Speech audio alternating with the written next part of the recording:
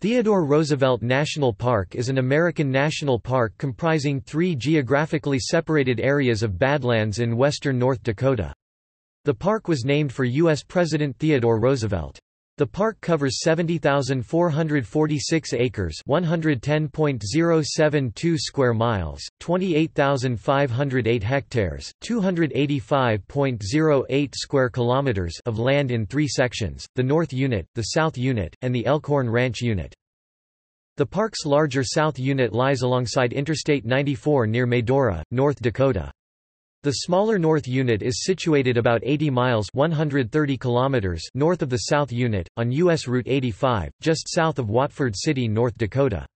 Roosevelt's Elkhorn Ranch is located between the North and South Units, approximately 20 miles (32 kilometers) west of US 85 and Fairfield, North Dakota. The Little Missouri River flows through all 3 units of the park.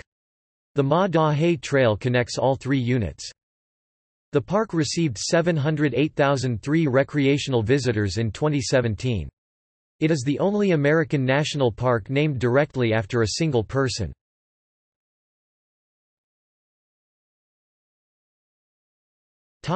History.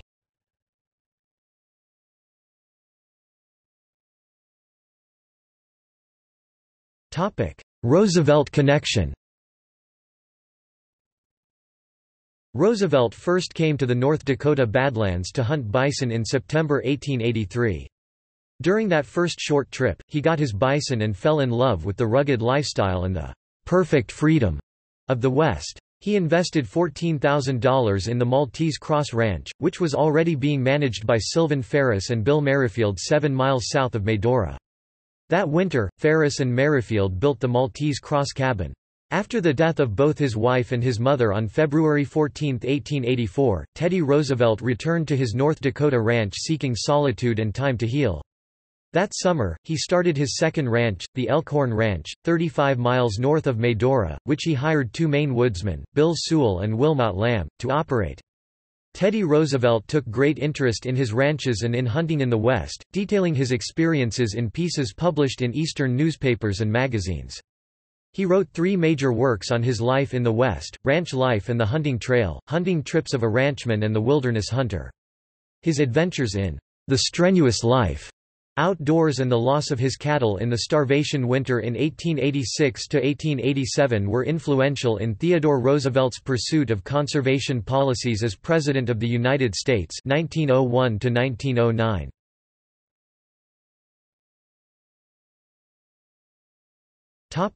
Park development. Following Theodore Roosevelt's death in 1919, the Little Missouri Badlands were explored to determine possible park sites.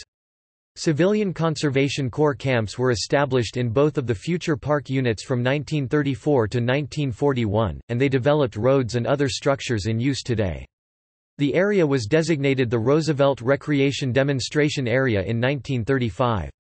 In 1946 it was transferred to the United States Fish and Wildlife Service as the Theodore Roosevelt National Wildlife Refuge. President Truman established the Theodore Roosevelt National Memorial Park on April 25, 1947, the only national memorial park ever established. In 1978, in addition to boundary adjustments and the establishment of 29,920 acres (121.1 square kilometers) of the Theodore Roosevelt Wilderness, the park's designation was changed to Theodore Roosevelt National Park.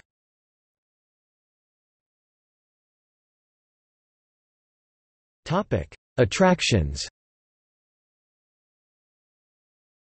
Both main units of the park have scenic drives, approximately 100 miles of foot and horse trails, wildlife viewing, and opportunities for backcountry hiking and camping.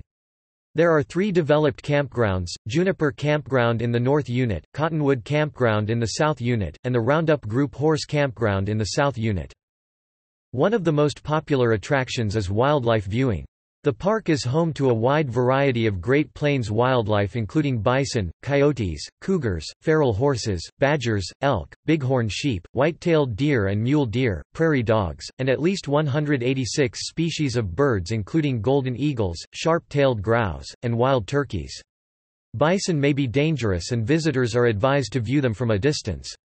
Bison, elk, and bighorn sheep have been successfully reintroduced to the park. The scenery changes constantly in relationship with the seasons. The brown, dormant grass dominates from late summer through the winter, but explodes into green color in the early summer along with hundreds of species of flowering plants. Winter can be a beautiful scene as snow covers the sharp terrain of the Badlands and locks the park into what Theodore Roosevelt called, "an abode of iron desolation."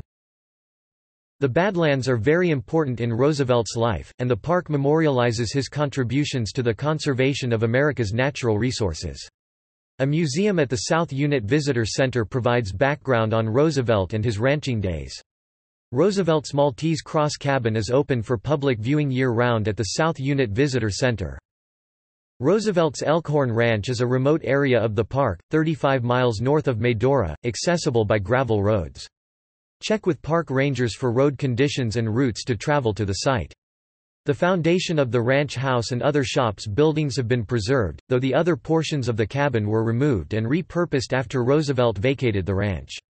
Threats to the Elkhorn Ranch site include oil development on adjacent lands, particularly visual intrusions and noise pollution from oil facilities and traffic. The park is popular for backcountry hiking and horseback riding. Permits for backcountry camping may be obtained at the South Unit or North Unit visitor centers. Over 100 miles of trail make it a fine hiking park, though water and shade are limited along trails. The park units are mostly surrounded by Forest Service grasslands. The area has very dark night skies with excellent star-gazing and occasional northern lights. The entire park has been surrounded with a 7-foot (2.1 meters) tall woven wire fence to keep bison and feral horses inside the park and commercial livestock out. Other animals are able to pass over, under, or through the fence in specific locations provided for that purpose. The town of Medora, at the entrance to the South Unit, provides a touristy Western experience, with wooden planked sidewalks, old-fashioned ice cream parlors, and buggy rides. There are several museums and the Burning Hills Amphitheater with nightly productions of the Medora musical from early June to early September. Park officials manage populations of bison, horses, and elk to maintain a balanced ecosystem. Biologists also monitor prairie dog towns, though the park only controls their population in instances where they pose a threat to buildings or human health.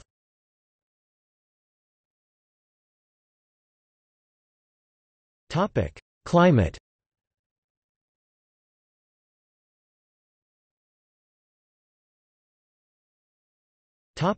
Gallery.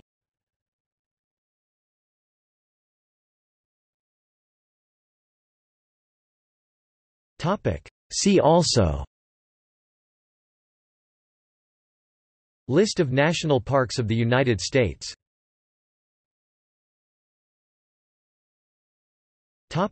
Notes.